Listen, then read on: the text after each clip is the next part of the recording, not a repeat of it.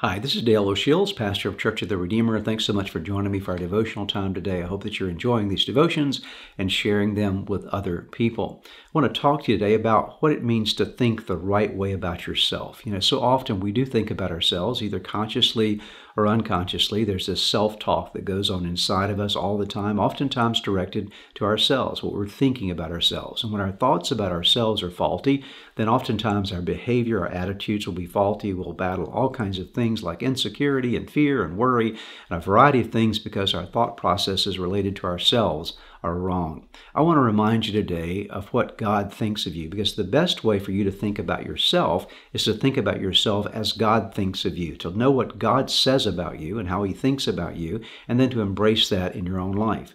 Here are some things to remember. First of all, remember that you are created by God, that God created you. He formed and fashioned you uniquely, and He created you with a purpose, with a plan. You're not an accident, that God designed something for your life, that He has a purpose, a plan, a will for you. We must also understand that you're lavishly loved by God, that God loves you with a love beyond anything that you can imagine. He's demonstrated this love to us through His Son, Jesus Christ, dying on the cross for us, rising from the grave so that we could have a relationship, a personal relationship with God. We have to remember that as God's child, you're God's child if you have faith in Christ. And know this, God will never leave you. He's never going to desert you. He's always going to provide for you. You can be confident and secure in your relationship with Him.